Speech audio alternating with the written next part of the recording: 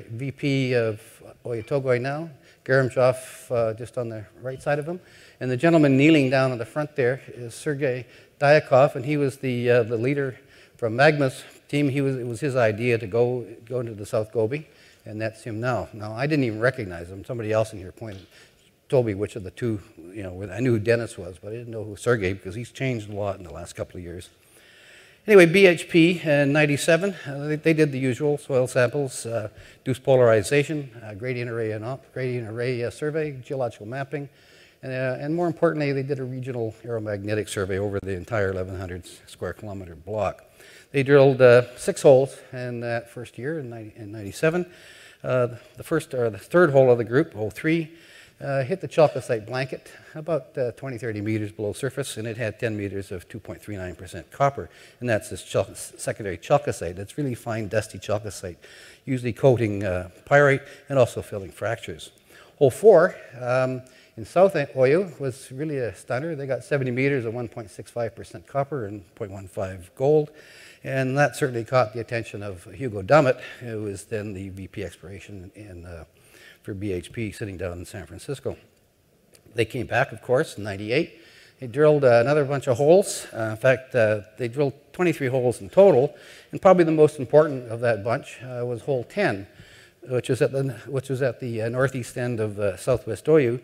And that hole, right at the bottom of the hole, intersected 36.5 meters of whatever it was, 0.65% copper and 1.1 gram per ton gold. And there was a big fault they'd gone through higher up in the hole, and the hole caved in, and they never went back. They could never get back down to the bottom, so they actually couldn't continue that hole. In all, BHP drilled 23 holes. They drilled on 400-meter centers or greater, maximum depth of 250 meters, because at the time, porphyry coppers didn't go down that deep. At least you couldn't start that deep with a porphyry copper. And they estimated 438 million tons at 0.48% copper and 0.25 grams per ton gold. And this was in 1999, and of course, BHP was in pretty severe financial straits, because at that time they were taking a write-down on Magma copper. And it was deemed uneconomic, and they put it up for sale. Now, Doug Kirwan, who was VP Exploration for Ivanhoe Mines at the time and had been working in Mongolia now for a year or two, and was very interested in the place, he had seen the core that BHP had shown at the previous PDAC, and he was pretty impressed. Now, keep in mind, at this time, Ivanhoe Mines has just developed a heap leach copper deposit in Myanmar. So the thought of having a heap leachable copper deposit here on the other side of China, and Robert's philosophy was, let's make copper around the border of China and feed it into China. So this really fit the bill, and when Doug heard that the property was available, he immediately arranged a tour. He went down there, very impressed with what he saw, made the recommendations to Robert Friedland, and Ivanhoe then acquired 100% of Oyu Tolgoi. And for that, we did $6 million of work, which was the commitment. They had 7 years to do it, but we actually did that. We spent that $6 million in 2 years. I know Jack told you, you give the money to the geologists yesterday, they'll spend it. Well, we really did spend it very quickly. And that was followed by a $5 million cash payment and a 2% NSR. Later that summer, Mongolian summer, Ivanhoe drilled 109 pretty shallow RC holes, generally about 60 meters deep, total of 8,800 meters, and to delineate the chalcocite blanket. Now, this map that I got up here is one that I compiled in 2000, November 2000. Doug sent me all the reports for Oyu Tolgoi from BHP, plus an Excel spreadsheet with the results of the drilling. All the other geologists that had been working on this had all scattered and gone away, because the assays took so long to come in. And I sat in my little bedroom office and spent a couple of months putting all this together. And outlined here in yellow, in that sort of hatched area, is the chalcocite blanket.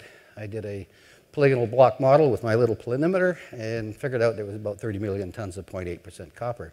That was ultimately confirmed by RPA a year or so later. But I also show, there's only 3 outcrops down there, which is what I show here. This thing is dead. So BHP's holes are all on there. I'll draw your attention to, you can see where BHP 10 is. And we'd also drilled, one of the holes we drilled with the RC was OTR 105, which is sitting down there between South Oyo and Southwest Oyo. I think you can, hopefully you can see it on the slide there. And this hole intersected 45 meters or so of a couple of percent copper, and it was chalcocite. And, you know, at the time, everybody thought, gee, we got another chalcocite blanket here that has no holes around it, other than a few BHP holes. So that was the sort of the encouragement that got us back there in 2001. And I went back in now as the manager, and we drilled a bunch more RC holes around OTR 105 and a few more around the blanket. Most of them were a bust. We certainly didn't add any resources to the blanket at all. And as sort of the last step of the exploration, and I said, guys, you know, this is now to the bosses. Robert Friedland wasn't in the picture at this point in time because we hadn't found anything really good yet. And there was a president of Ivanhoe Mines, and said, you know, we got to drill at least 3 deep diamond drill holes on this thing. There's a real clear potential, certainly under Southwest Oyo, for an increase in the copper grades, probably the gold grades too. The 3 holes in Southwest Oyo there, the northern one I've already given you the grade of. The 2 middle ones, the middle one and the one at the southeast, they were a couple hundred meters deep, and they had from 100 meters to 200 meters of 0.4 copper, or 0.5 copper and 0.4 gold. But more importantly, the copper gold grades were increasing with depth. So the best assays were at the bottom of those holes, and they were 250 meters deep, and that's where they stopped, because that's what they had to do. So the first hole I put in was 149 there, and that was simply a scissor hole to BHP's 4, because I kind of hoped that intersection of high-grade intersection of BHP's would have been thicker. It wasn't. All I did was duplicate the assays, so that hole was a write-off. There was a lot of question about whether we should drill any more, and I pounded the table and said, no, we're going to do 150 and one more after that. Hole 150 was then collared and drilled towards hole 10, and you see where hole 159 is there on Central Oyo. Well, there's hole 150, and that hole at 70 meters went in and started going into pretty good grade mineralization, and ultimately drilled 508 meters of 0.81 copper and 1.17 grams per ton gold. And the grades, the 250 meter zone in the middle of that, where I've got the blue Valex sitting there, unfortunately, is actually 1.5% copper or so, and getting up over 2 grams gold. And essentially, Oyo Tolgoi, Southwest Oyo, has this gold-rich core, which has a 2-to-1 gold-copper ratio, ppm to percent. And as you go down deeper below this thing, the gold-copper ratio, in fact, increases. You can also see, where that intersection was of BHP's hole 10. And in fact, when we modeled this thing, the 1% grade shell is 30 meters below that drill hole. So BHP came close, but no cigar. So that's a photograph taken from a helicopter in 2006. It's a sort of a nice picture of Southwest Oyo. It shows the 75-meter bulk sample shaft that we sank in 2005 to collect a metallurgical sample. It shows you approximately where hole 150 was, pointing out underneath there. But what you don't appreciate from this slide is there's very little outcrop on Southwest Oyo. In fact, there was the only outcrop that really is there is that's got any, not copper in it, it's got some quartz veining, would fit within this podium here. You really got to look hard. But what there was, and nobody really appreciated, was the whole floor of the thing was littered with these black round cobbles, and when you cracked them open, they were quartz, and they'd all been rounded. And those quartz veins all had centerline fractures to it. So there was no question that there was a significant amount of quartz in this thing with centerline fractures, porphyry copper. It was pretty obvious. Soil geochemistry didn't do very much, but I did run a line of collecting rock samples along that thing, and the average grade of those rock chip samples was a couple of thousand percent, or a couple of thousand ppm copper, and up to a ppm of gold, 1,000 ppb gold. So it was a pretty significant hit if you'd been doing rock geochemistry. let's see. The other thing I should point out, of course I can't see it, I haven't got a pointer, but that's what 560,000 meters of core looks like stacked on pallets sitting out there in our core yard. You can see all those little dark things there. Wish I could point them out to you. And probably the best thing I ever did logistically was to buy a forklift. And Dick would know this because he spent a lot of time out in that core yard with us shuffling pallet loads of core out for him and laying them all out so that he could look at it. Probably several thousand meters, I would think. If you look to the northeast, the low hills that you see where I've got OTD 159, which was a vertical hole, that's Central Oyu, and that was the third and final hole of the diamond drill program. And that went down through 47 meters of the barren leach cap. It went down another 49 meters of leach cap, and then, 47, then it hit 49 meters of 1.17% copper, which was the chalcocite blanket. There was a little gap of low grade, and then 252 meters of 0.81 copper and 0.11 grams per ton gold. So this was, this demonstrated that not only did Southwest Oyu have significant potential, but 252 meters of 0.8 copper is nothing to sneeze at either. On the slide also, as you look off to the northeast, you'll see a red line there that says Hugo Dummett on it. And that's the approximate location of ultimately where the Hugo Dummett deposit is. Needless to say, we had no idea it was out there when we were drilling 159. And that's basically sitting there under 30 meters of barren alluvial sand and stuff, and then from 200 meters to 1,000 meters of very barren Devonian sediments and volcanics.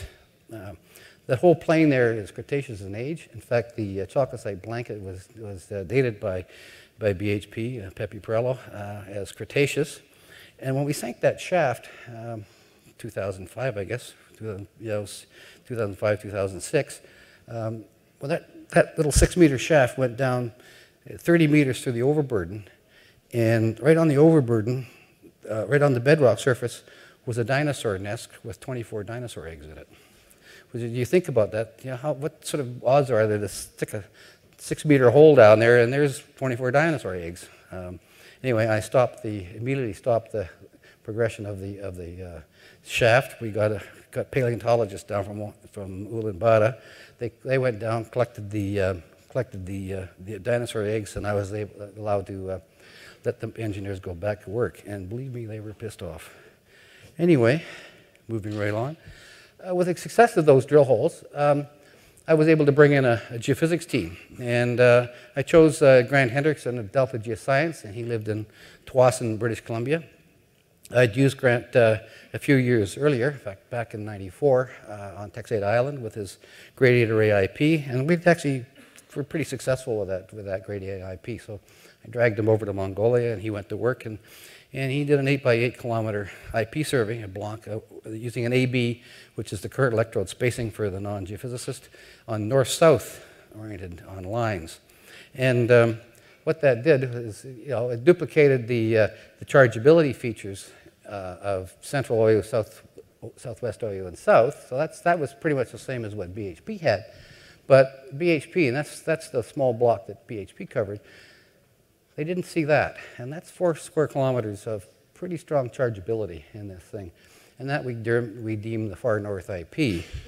However, we had pretty good results there in Southwest Oyu, so in Central Oyu. So we spent most of 2001 and 2002 drilling off the resources, in this part of the world, the Southwest, Central, and South. And towards the end of 2002, with a pretty decent resource now in the box for those deposits, we turned our attention to drilling this far north IP anomaly.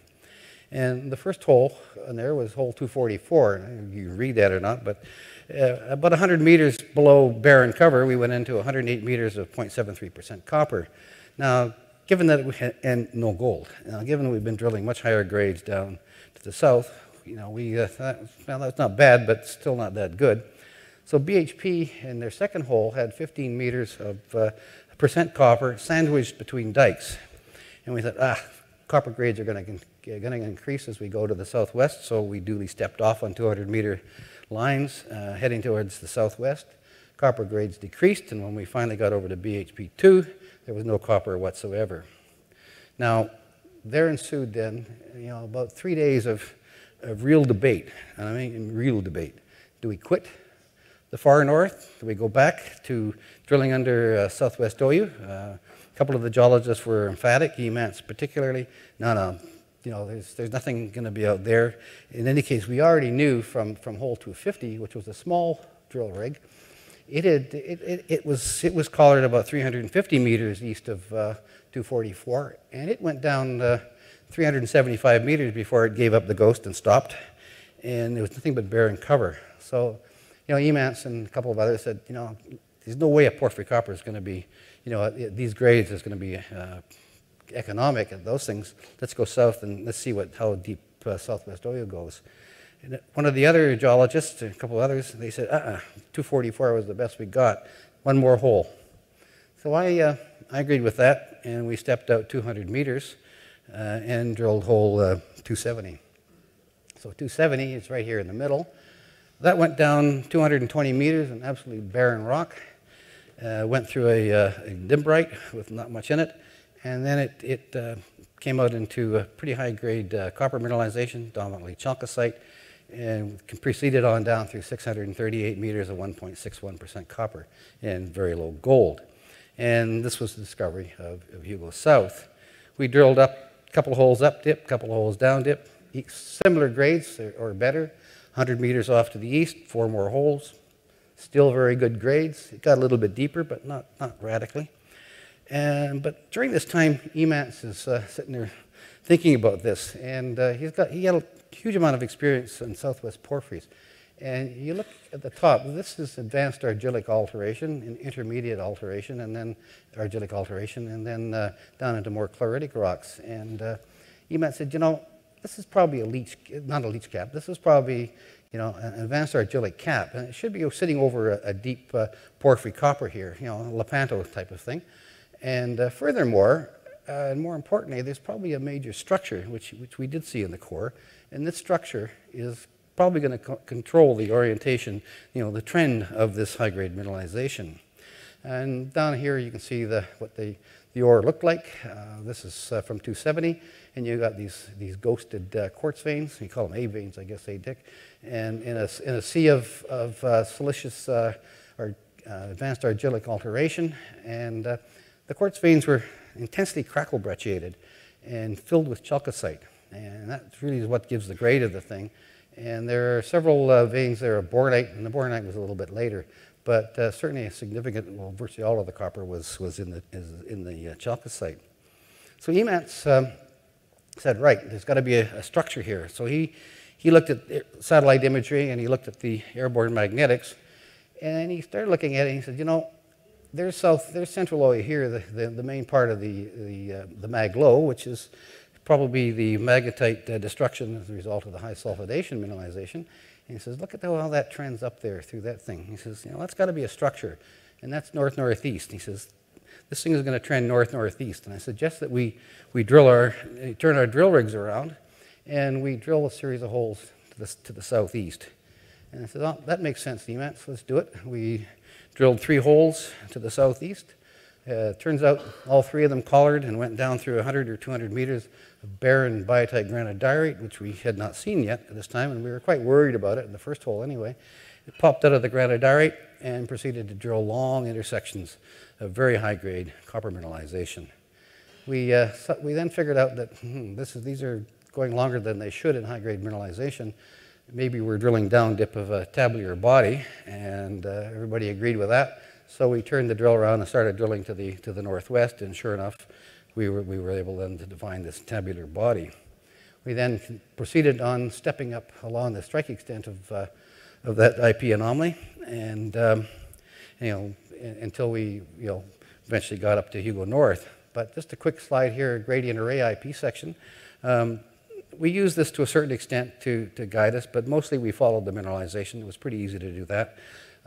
And these gradient array IP sections, if you're not familiar with them, they're made by changing the AB spacing, which is the current electrode spacing, from 500 meters to 11,000 meters, depending upon the resistivity of your rocks. And we used about a 0.25 times the AB spacing to give the apparent depth, focal depth of the current. And of course, it's not really exactly accurate, but sort of midway between, vertically between the midpoint of the MN, the two receiver electrodes, down 0.25 times that is where we plotted the chargeability values. And this was the result of that exercise. And you can see a very, very strong, deep vertical chargeability feature here. And circled up here is the high-grade chalcocite ore body. And it's clearly sitting over on the flank of the chargeability. It's definitely not associated with that. In fact, that is mostly low-grade chalcopyrite and pyrite, which of course gives you a lot more sulfides than the high-grade chalcocite does, given that it's 84% copper in chalcocite. So it makes sense that this is much lower chargeability than this. Anyway, we continued drilling on 100-meter step-outs following Hugo South, and about Christmas time, end of 2002, I went off for Christmas and left Emance and David in charge. They didn't have wives and kids, so they were quite happy to stay there over Christmas. And then I hung around Vancouver for a month waiting for a roundup convention.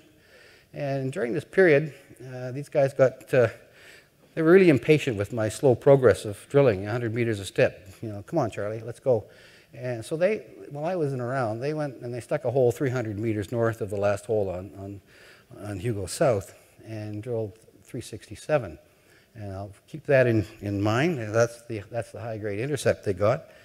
And this was the drill section that they prepared based on that drilling. And the first hole went down, 367, and 900 meters of barren siltstones and basalt. They went through a big fault zone, and then they went into 22 meters of 2% copper, and then the fault caved in and they lost the hole. But rather than walk away, like BHP did, they went back up the hole and they cut a wedge off at 425, and they drilled a shallower hole across, and that hole down here hit 164 meters of 4% copper and 1.42 grams per ton gold.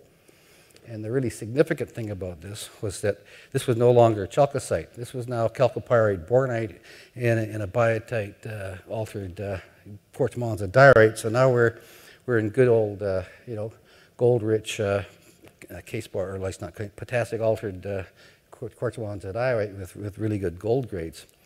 And with that, we then proceeded to continue on up the axis of Hugo North. So what does the gradient array show you sections over Hugo North? Well, once again, now you get this really big chargeability feature. It starts quite shallow and extends way down to depth. Once again, the high-grade chalcopyrite bornite sits over here on the flank.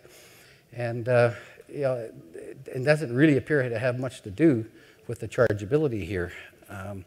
Much later in the program, we did drill holes up here, mainly as a sterilization process, because we did get some 0.6 or better copper gold down here.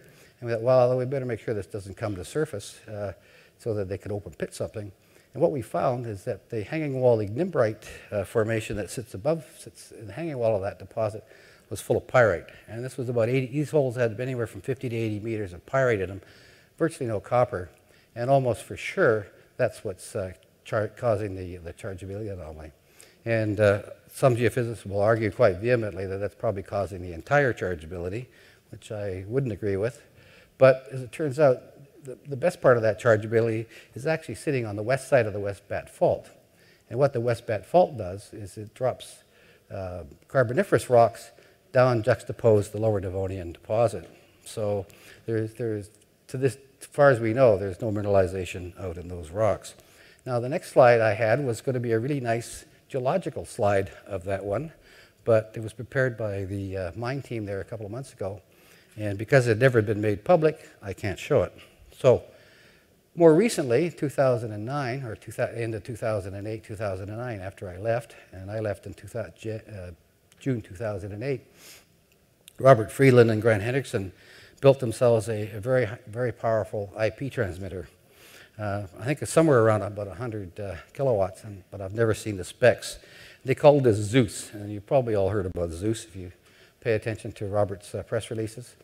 And this is now the IP anomaly generated by, at a focal depth of 1,530 meters. And you can see that now the chargeability is pretty much focused along the entire strike length of the of the deposit. So it's certainly, and the idea behind the much higher current electrode is that it gives you a better signal to noise ratio, so you get a better you get better focal thing on the chargeability anomalies. The Zeus section, and this is not the same section and gradient section that I just showed you, but once again, it clearly shows the deposit sitting on the upper flank of that thing. And then, of course, as Robert Friedland has said in his press releases, the deposit clearly goes down 3,500 meters, because that's 3,500 meters from there down to there. I won't comment whether it does or it doesn't. I think they eventually did drill a hole somewhere down in here from the bottom of the shaft, but I don't know what it did, and it was long after I left. The other tool we used a lot, and this was quite important, was our ground magnetics. And this is the magnetic map. This is based on 25-meter center readings. It took us a long time to generate this, and there were a lot of readings that were actually done at 12.5 meter spacing. And this turned out to be a very good tool for mapping the geology and especially the structure. And if you look at that little dike coming down there, you can see that it's offset half a dozen times there. So there was a lot of really good structural information come out of this thing, and it clearly defines the low mag here, the magnetic depletion of magnetite there, and it can clearly trace it all up. And of course, it gets up into here, and it's not so prevalent because now you're one very deep with the body, but two, you're back into a more magnetite-rich deposit. As we progressed to the north here, there was a huge amount of, Robert was very concerned because he didn't own the ground up here. This was held by Entre Gold, and still is held by Entre Gold. And we kept saying, he kept asking, is this thing going to cross over into Entre? And we kept saying, no, it's not, because all of that is a carboniferous biotite granodiorite, or just a granodiorite. And there's a big fault there, so it's going to come up here and it's going to stop, so don't worry about it. So we got within 300 meters of that boundary, and there was still pretty high grade. Some of the best drill holes we drilled were within 300 meters of that boundary. And Robert said, don't go any further north, infill drill as much as you want. And he went out and he got an earn-in agreement for a joint venture, which they signed in October 2004. And once the rains were off, we immediately started heading to the north. It's a pretty impressive site, all those big UDR rigs, 1500s, 2000s, or 1500s, 1000, and there's a 5000 in there somewhere as well. And that's the 5000 coming in on a Antonov 124 into Ulaanbaatar. The low hills here is the granodiorite, and the boundary is right at the base of those things. So Robert was had a reason to be worried. Well, this is a long section. It's prepared from the modeling that we did on Surpac. You've got the 0.6% grade shell, and inside here in red is the 2% grade shell, and that's the boundary with Entre Gold. It clearly went up to the boundary, and it went at least 600, 700 meters beyond that. So it was right that he went and got that stuff. The reason that Hugo North is so important to the economics of the deposit, if you take the Hugo North 2% grade shell, the weighted average grade of copper equivalent, taking gold into consideration, is almost 3.5% copper. And this is what's going to be block caved. So you think of a block cave, very cheap block cave, feeding that kind of grade into the mill, it's going to be pretty something. However, the ore reserves are quite a bit less than that because there's a significant amount of dilution from a biotite granodiorite dike in there. Sitting here in southwest Doyle, you can see that gold feature there, the shell there. That's the gold-rich high-grade copper zone, and hole 150 just went through the top of that thing. When you look at it in plan section, well, you can see why it went across the border and didn't stop at the granodiorite here. The thing bent. It took a real easterly bend and then straightened out and continued off going thing. Probably some of the hardest exploration drilling I've ever done. And keep in mind, this is 1,200 meters below surface, the top of that thing. Actually following that thing around that bend was not a simple thing. And we lost a lot. We went over the top of it quite a few times before we eventually got it centered. Carrying on. So once Hugo North was pretty much closed off. We turned our attention to look at Heruga, and or look for Heruga, well, into the Javelin concession. I'm getting ahead of myself here. And you can see that there's 4 pretty decent looking chargeability anomalies down there. And but we'd done some drilling over on this little block on the chargeability features there, and this one was 100% owned by Ivanhoe. And what we found is those things were pretty much barren pyrite, but more importantly, they were sitting in carboniferous volcanoclastic sediments. So when we looked at that thing, I mean, that was the obvious choice to go for. But this also sat in the carboniferous pyroclastic sediments. So we ruled that out, and we looked at these 3, and that seemed to be the best because these were all sitting in lower Devonian rocks. So they took precedent, given that the deposit was lower Devonian, the same rocks as that was hosting the Southwest Oyo deposit up here. So I changed pace a little bit here with my geophysics because now I'm wondering about what the gradient array really is saying to us. I had a bunch of geophysicists chattering in my ear about, this stuff doesn't really work that well, Charlie. You got to do dipole-dipole. So Grant wouldn't do dipole-dipole. We shouted and screamed at each other about it. So I went and got the geophysics team that was actually working for BHP on our joint venture ground that we had with them far to the north, where they had flown Falcon and were following up their Falcon anomalies, gravity anomalies with IP. I brought them down, and they did 5 lines across this thing, with a 30 kilowatt Zong transmitter, a frequency domain, which is supposed to minimize the coupling effects that's prevalent with time domain.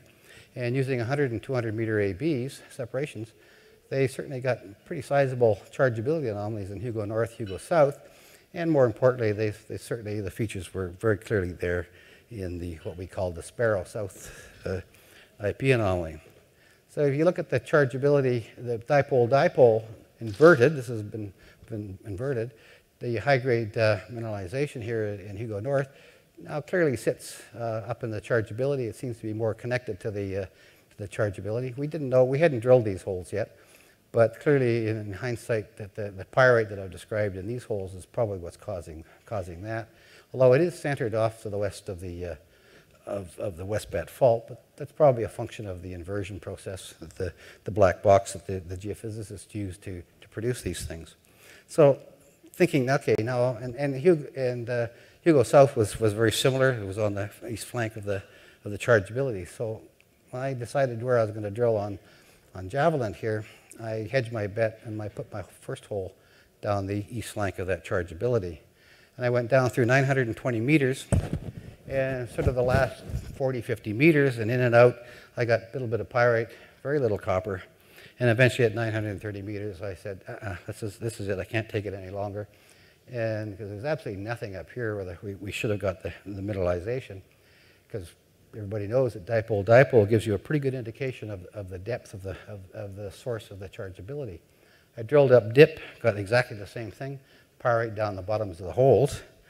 But we didn't quit there. We persisted, and we drilled a series of sections, at least 4, maybe 5, as we headed south along that chargeability feature.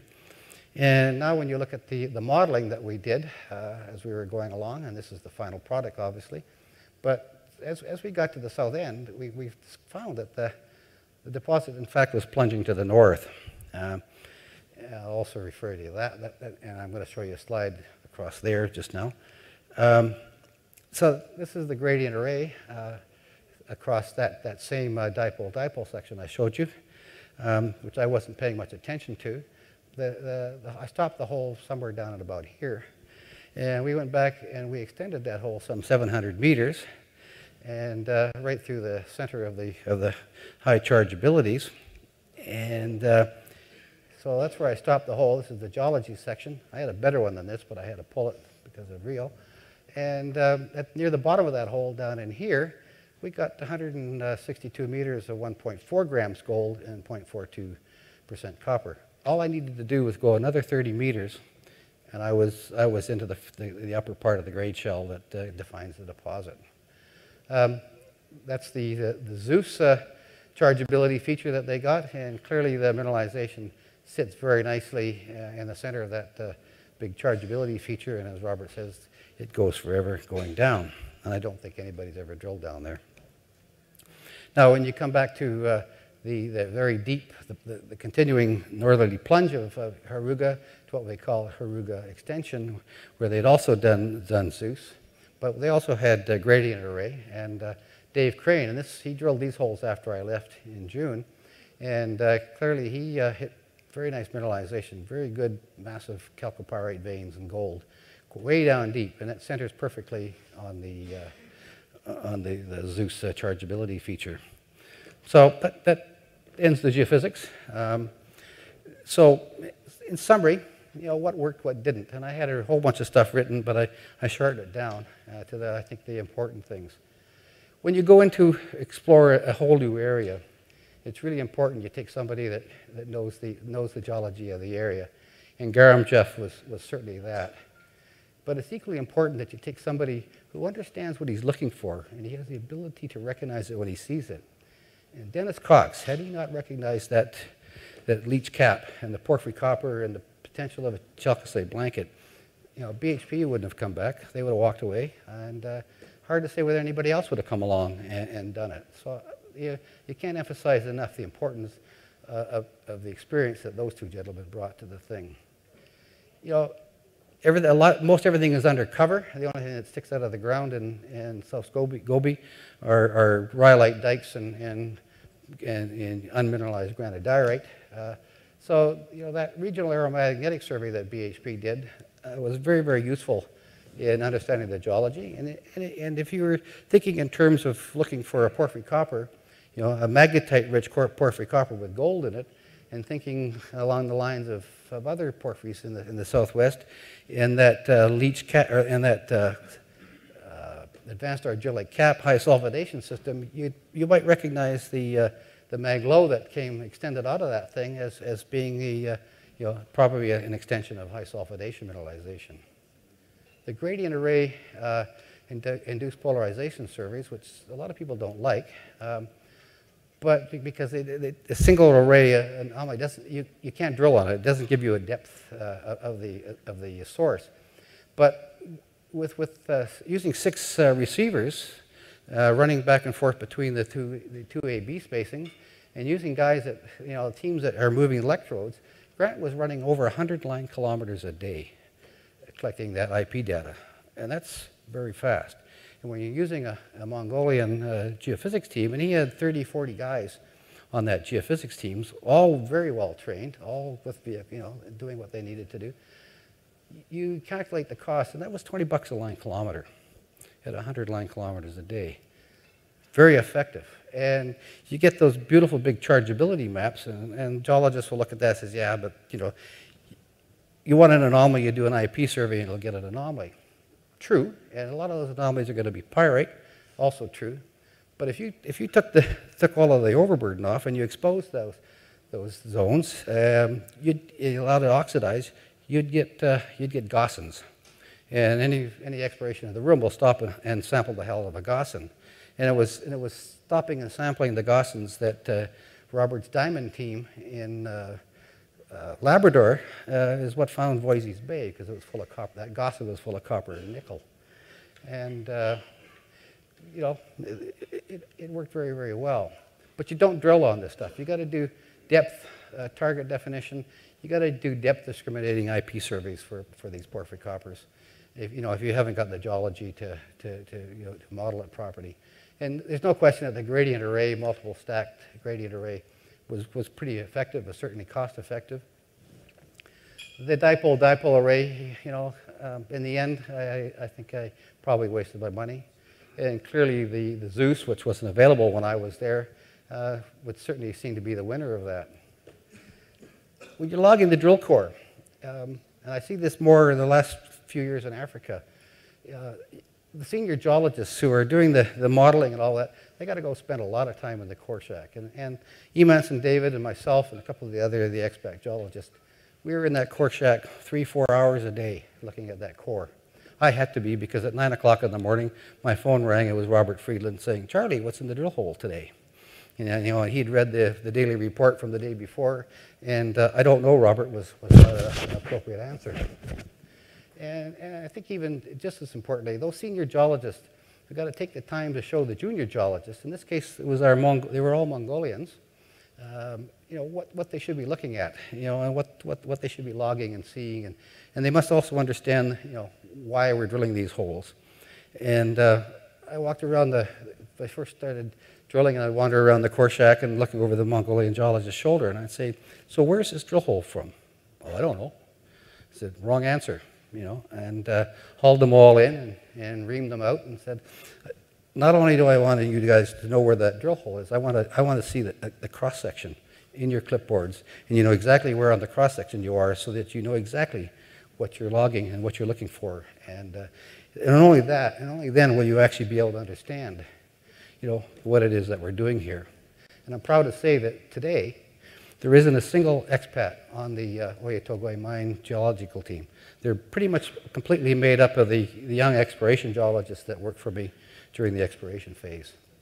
And finally, and you know, and Jack touched on this yesterday, you got to have somebody like Robert Friedland, in this case, who really supports his drilling. I mean, he never gave us hell for drilling a 1,000, 2,000 meter duster.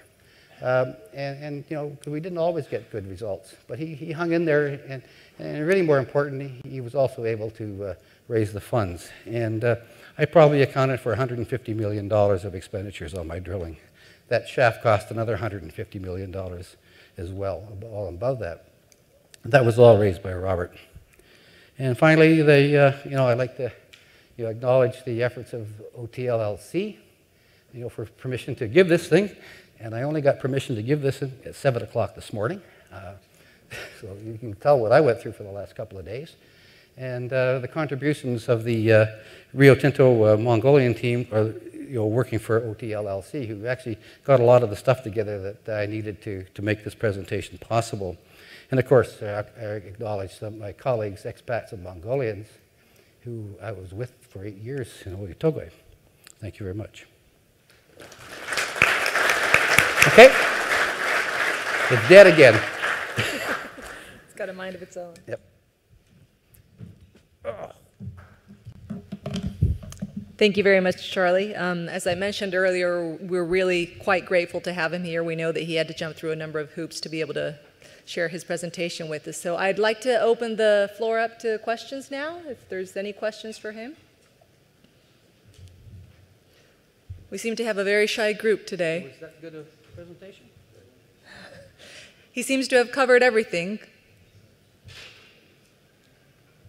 Okay. ¿No hay ninguna pregunta para Charlie? Acá.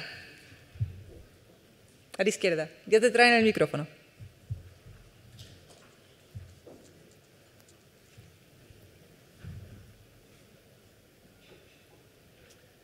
Thank you very much. I would like to know something about the resistivity distribution on this deposit. Sorry, what? I'm sorry, can you repeat that, please? The resistivity. Oh, resistivity. Yeah, please. Well, that's a big topic. We honestly didn't, you know, use the resistivity that much, to be quite honest with you. In Heruga, it was a pretty obvious low resistivity that was prevalent in every one of the gradient array features as we progressed south along the Heruga deposit, and the mineralization seemed to be certainly well within that resistivity low. And I'm not quite probably the faults, because the deposit is fault bounded on each side. In Hugo, there really wasn't. I don't recall the resistivity being very important at all, quite frankly. There certainly was it was a bit more of a resistivity high, thanks to the silicification and the basalts, host rock basalts in southwest Oyu, but it really wasn't an important factor in the exploration. Thank you. Any more questions over here? With the microphone, please. Sorry. Robert, could you make any comment on the surface geochemistry? Since it's mostly covered, I guess there's not much showing, but there was a Molly anomaly at the start. Yeah, I actually did have a slide in there that was the geochemistry that BHP did. We ourselves really didn't do any soil sampling per se. The soil survey that BHP did, there was an arsenic anomaly over central Oyu because of the enargite. And I didn't say that that drill hole that went down was mostly covellite, enargite, and chalcocite. So there very much was an arsenic anomaly as well as the moly anomaly. There was no anomalous copper over the top of central, but there certainly was a copper anomaly down on the flank of it, probably the water percolating up and from depth precipitated copper near surface. South Oyu, of course, had a pretty good, very good copper anomaly, but then there's malachite all the way along the ridge, that low ridge of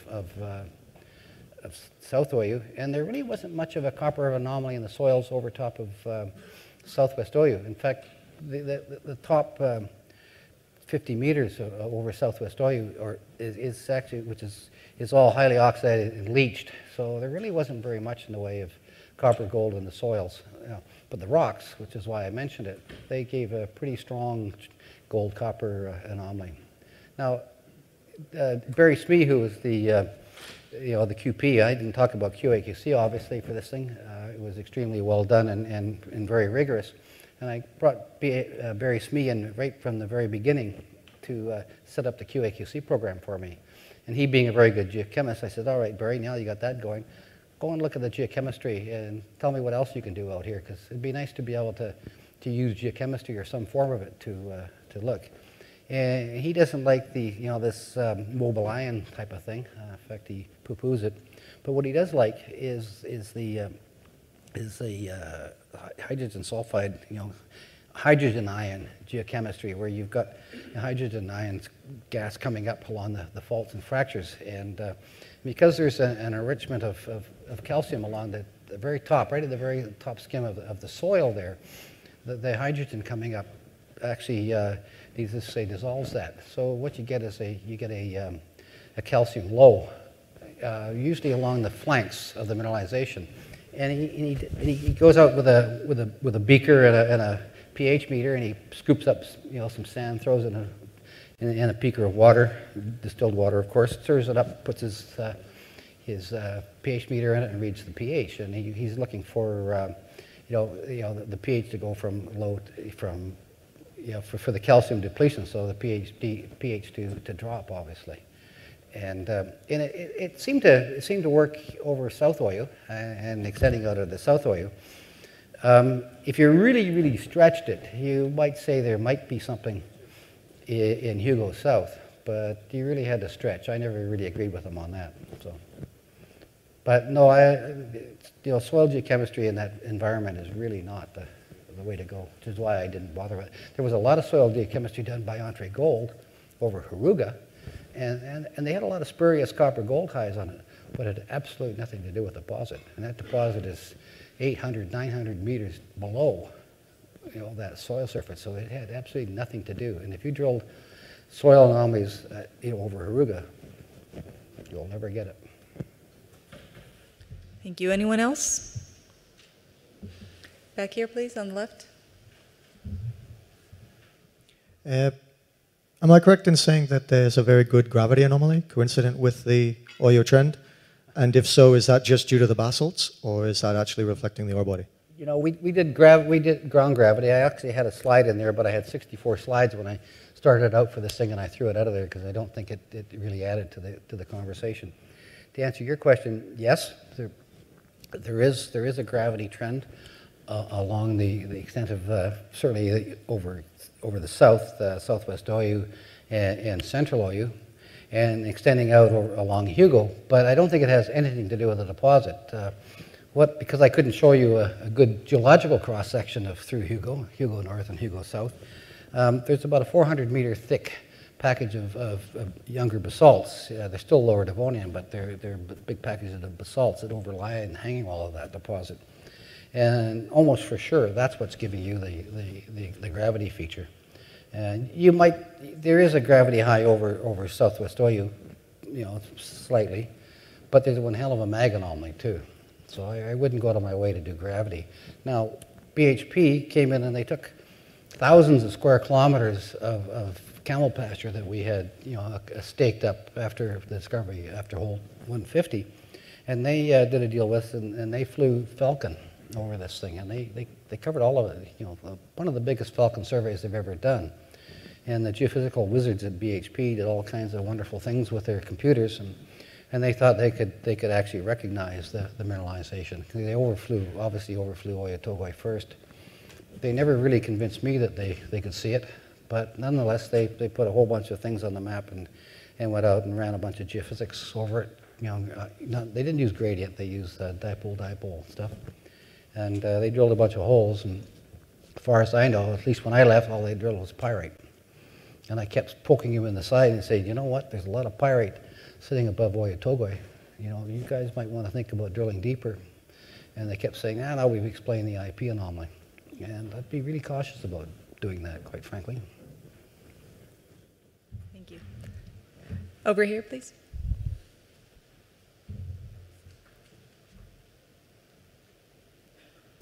Given that a lot of the deposits undercover, how big was the alteration footprint that you actually had? At surface, zero, except for Central Oyu.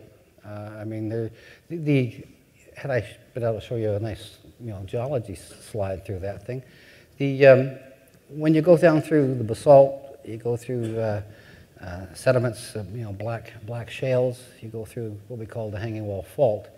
And there's absolutely nothing in that. Now, so there's nice black shale that has absolutely no alteration, and that's sitting about, what, Dick, 50, 60 meters above the deposit, I think, as I recall. You go through the fault, and so maybe the fault actually juxtaposed the hanging wall over top of the deposit after the event. You go into an ignimbrite, and first you went through a block ash tuff, which didn't have much in it, in alteration. 20 meters of block ash tuff, big coarse clast like this in a pyroclastic, and then into a ash flow tuff. And that ash flow tuff was 30, 40, 50 meters thick. Now, as you progress down through that, that's when you started to see the alteration. And you see pyrite starting off, and then the chalcopyrite would come in, and then the chalcopyrite would get a little bit stronger. You're also seeing advanced argillic alteration developing in that as well. And as you came down through it, there definitely was an advanced argillic cap to this thing. And then you went out of that, and the chalcopyrite continued. You're now down into quartz monzondiorite, the lower Devonian quartz monzondiorite hosted deposit. And the chalcopyrite continues to increase in grade significantly, and then bornite comes in. And then once you get down a little bit deeper, you go into a thing that we call the QV90, which was basically 90% quartz rock. And we had no idea what the protolith was of that quartz rock. It was eventually determined, by manner of elimination more than anything, that it was quartz monzondiorite. But as I said to Dick, it's probably a giant A vein, actually. But anyway, it is massive quartz vein, 90% quartz vein, and that was really where the concentration of the copper was, because that was crackle brecciated. And all that little crackle breccias was absolutely filled with bornite and chalcopyrite. And in Hugo North, there was very little well, there was virtually no chalcophyte in Hugo North, except right at the very top in one localized area. More questions? Over here. Microphone. I've got the impression from the content of the talk that your exploration team in targeting and adjusting drill holes and planning future holes emphasized really geological observation by the eyeball more than, say, geochemistry down the hole or spectral mineralogy or something like that. Can you comment? That's a really good question. I'm glad you answered that question, because I didn't want to get into it, because I'd still be up here yakking. I was asked many times by visitors coming in, Charlie, show me your drill plan. They wanted us, because they're putting money in, they wanted to see all of the stakes in the ground that we were going to drill, and they wanted it all laid out. And I'd say, there is no drill plan. What do you mean there's no drill plan? The drill plan is right there. And myself and my senior geologist, David Ematz, Cyril, we would spend, we were looking at the core, and they were really looking at the core, and we were modeling this thing. And of course, because they're deep holes, we had a fair bit of time. Nobody said we had to cut off a hole right now. There was never any factor. I mean, the commonest thing was, let's let her go and see what she looks like in the morning. Well, let's see what she's in the afternoon. And, yeah, we'll go one more night and see what we go. And sometimes we'd go 3-4 days like this. Robert never wanted me to stop it. I had more fights with him trying to stop holes than I ever did trying to start holes. But, once we stopped that hole, and we'd say, okay, now, where are we going to move the drill? And the drill supervisor would come in and go, time, guys, I need coordinates. And so we look at each other and say, okay, that's where we're going to drill. That'll do what we want to do. Give him a slip of paper with coordinates, azimuth, dip, and he'd go set the drill hole. So, yes, I certainly looked at the geophysics as we were doing this stuff. Didn't look at any geochemistry, but it was dominantly driven by geology and understanding the geology and the modeling that Emance and David were doing. You agree, Dick? Yep. Thank you. Do we have? Thought I saw one more. Okay. Well, thank you very much, Charlie. A big hand of applause for him. So I really appreciate it.